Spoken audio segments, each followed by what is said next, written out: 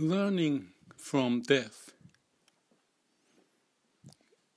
Many people may not want to directly face death or think about death.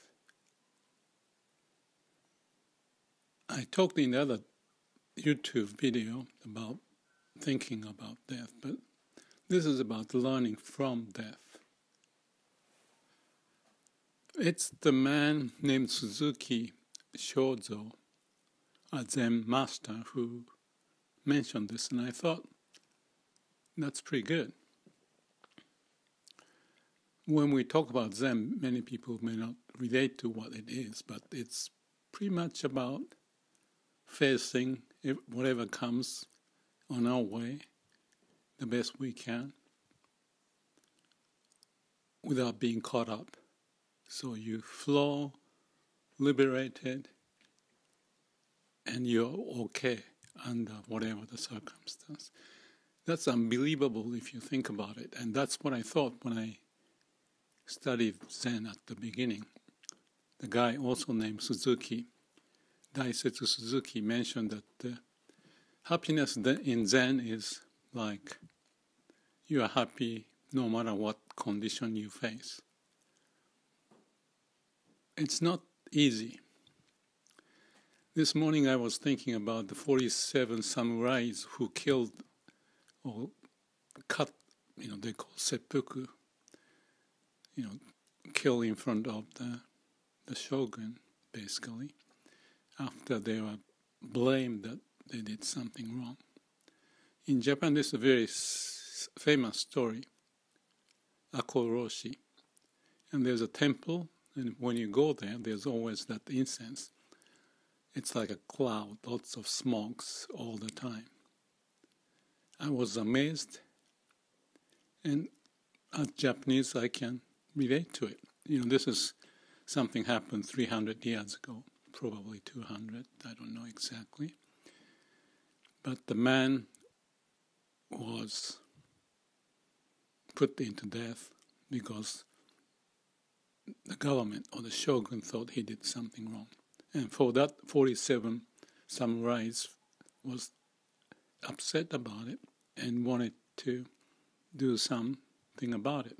And what they have done, whatever that was considered bad. So 47 of them had to cut their belly, all of them. And that's the temple where there's a tombs are. And the story 99% of Japanese may know. If you imagine those days when people in Edo, right now it's called Tokyo, knew about this,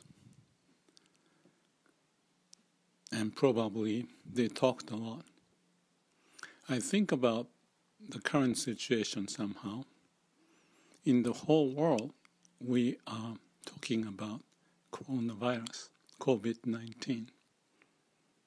It's also about death, how to deal with the situation inevitable in a truthful manner. And there are lots of good and bad can happen along with it. So that tells us who we are. There's so many different kinds of people reacting differently, and I'm one of them. And if you listen to this, I don't know what you think about it either, because I may be seen as stupid, crazy, to say something about it.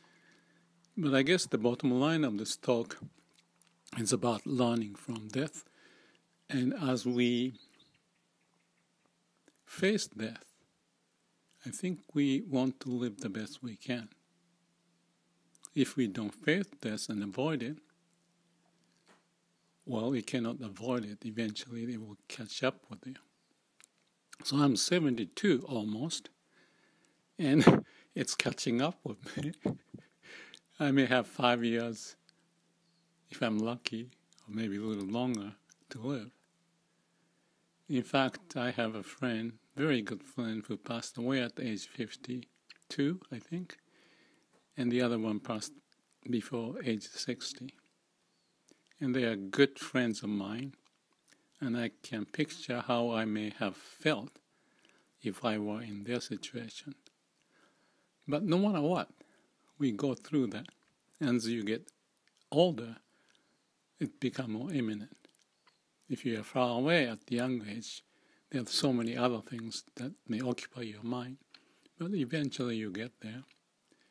And being with it, to start with, always close to death, to me, is make us to be humble, accepting what's inevitable, and that may bring out something wonderful out of us, instead of becoming crazy if we can go through it. That it may establish us to do our best, to live better, healthy, do the right thing, to live a life. Funny thing I also think about is there's a term in Zen which says life and death is one. Our mind says it's different. Life and death is 100% opposite, but in this case it says it's the same. If I try to explain, well, you may have to get the point by yourself, but if I try it, it's like nothingness. No matter what happens, everything changes, it goes back to where it is. So from that point of view, if we can have that, everything is impermanent, and there's something to know that it's impermanent. And if you know that something, to look at our life as something that is based on almost like a dream on top of this absolute truth of what is happening, then we can relate to being dead, to know being alive, or being alive and related to that, be dying. Therefore, you may appreciate what you've got, do the best you can, and not cause trouble to others and to ourselves, including any suffering. Okay, the talk is cheap, practice is the question. So when I heard about this term, learning from death, I liked that. Many masters, in my view, have gone through all the very, very difficult situation to break through, come up with an insight. One of the most difficult one may be death, to come out of the insight if we can. From here on, I may be facing more about this death situation as I live, and confirming myself to do my best, live my best, and help others, and bring out the peace and harmony. Thank you.